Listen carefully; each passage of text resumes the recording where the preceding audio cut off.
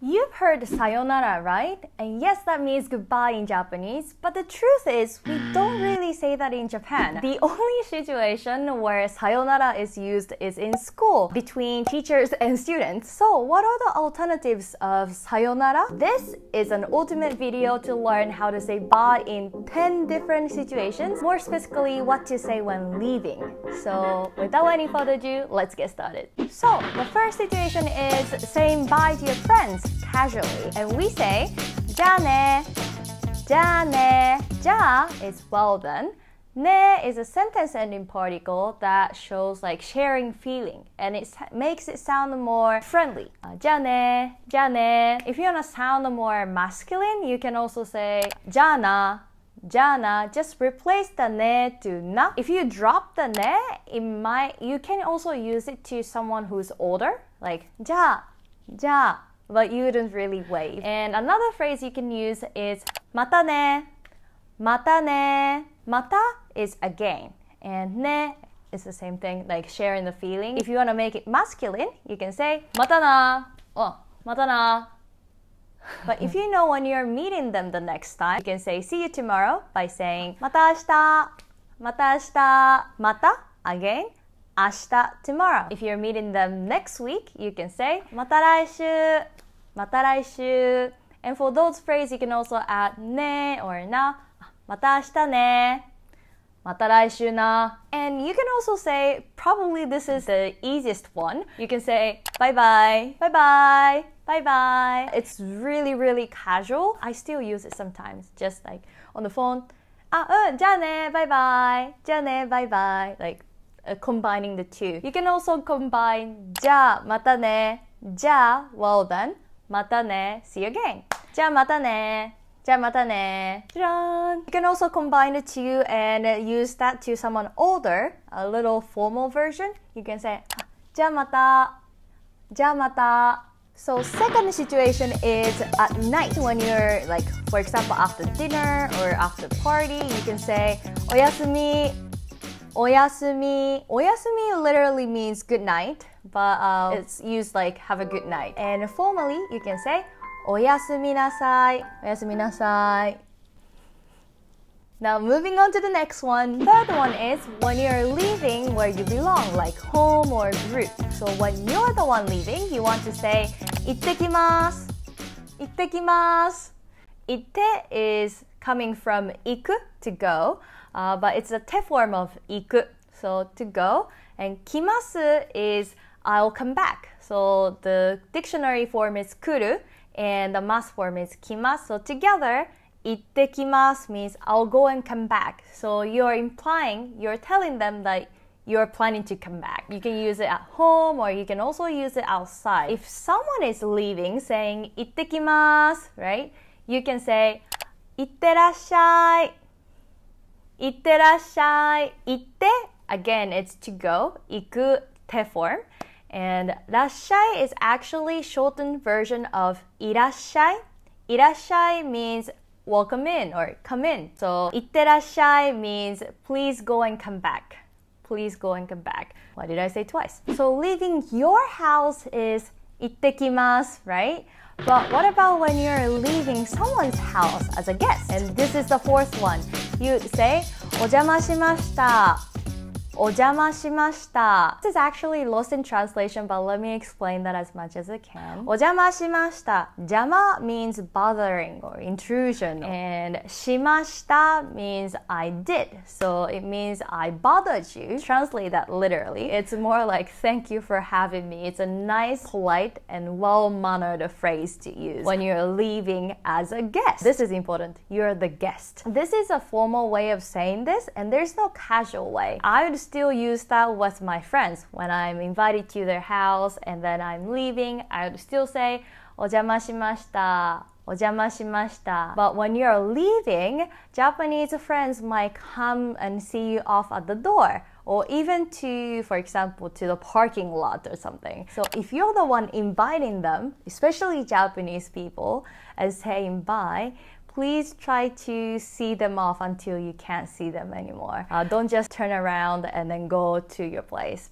See them off, and it's a nice gesture and very, very caring. So fifth one is, I would say, have a good day alternatives. I really like the English phrase of have a good day or have a good evening, or those phrases. We do have it, but we don't really use it. We have 良い一日を, 良い, good, 一日, a day. So 良い一日を good day. It's actually shortened version of 良い一日をお過ごしください。良い一日をお過ごしください。お過ごしください is please spend a good day. 良い一日をお過ごしください. I've never really heard it used in Japan, and I'd say it sounds more caring and friendly if you cheer them for what they're gonna do next or what they are working on. For example, if you wanna say enjoy or have fun, you can say 楽しんでね。楽しんでね。楽しんで is literally have fun, enjoy. And ね is the sharing feeling, as I said previously. And formally, you can say 楽しんでください。楽しんでください。For example, if they're going on a date, you can say デート楽しんでね。デート date 楽しんでね。have fun, enjoy. If they're going to a party, you can say パーティー楽しんでね。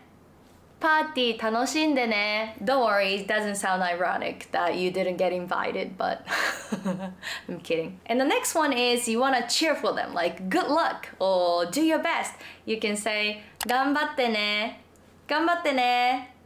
頑張ってね。頑張って literally means good luck or do your best. The formal one is 頑張ってください。頑張ってください. For example, when they're taking a test very soon, you can say テスト頑張ってね。テスト頑張ってね。If they are having an interview, you can say 面接頑張ってね。面接 interview 頑張ってね。Good luck. Another phrase that shows your caringness is 気をつけてね。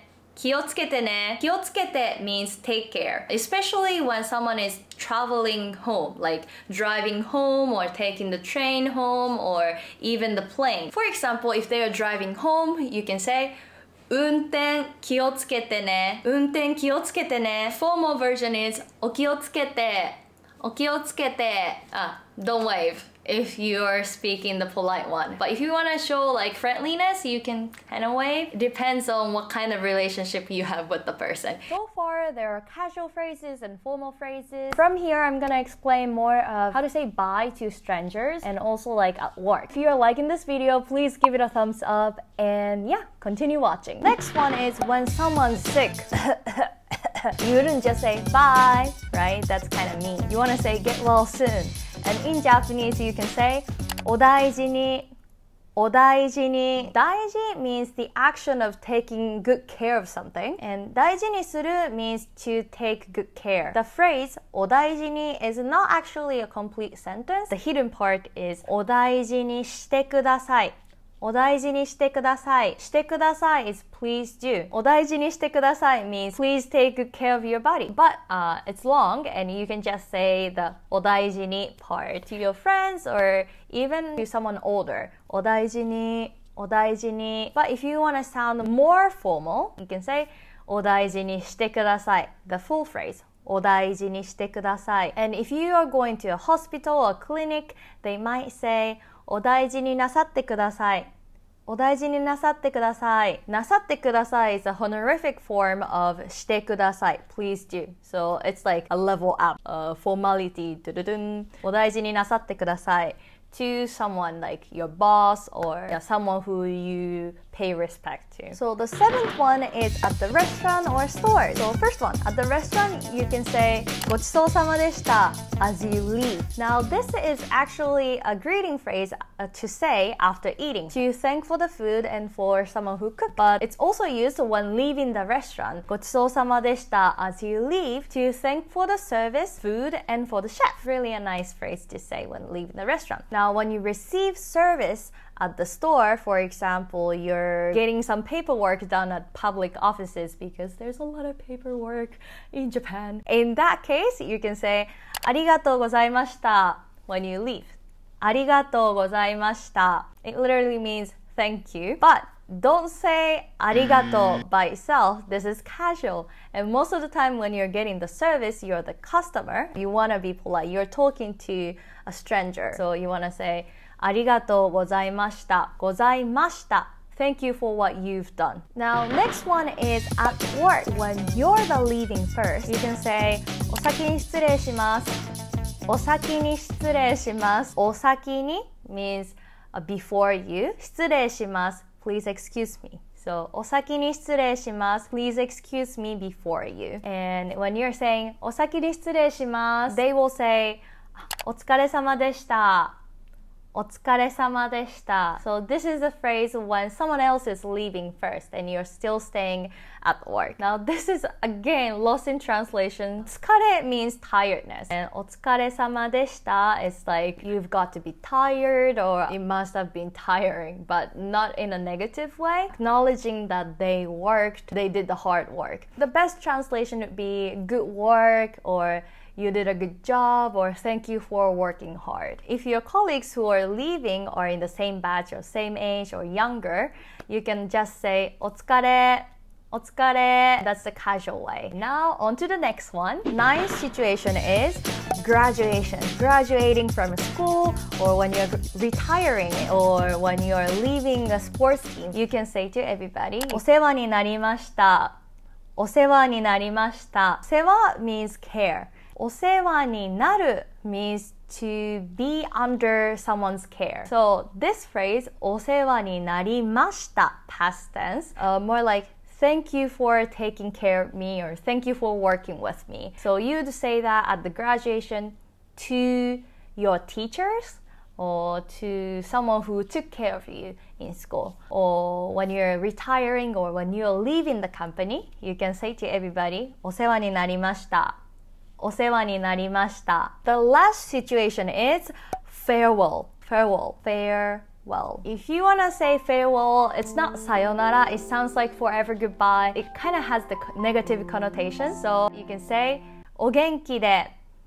お元気で。元気 is energetic or healthy. So お元気で means stay well. Not a complete sentence. The complete sentence would be お元気でいてください. Please stay healthy. You can just cut it and just say お元気で and it's formal. You can say it to someone who's older or someone who's in like higher position or status. To friends, you can say 元気でね.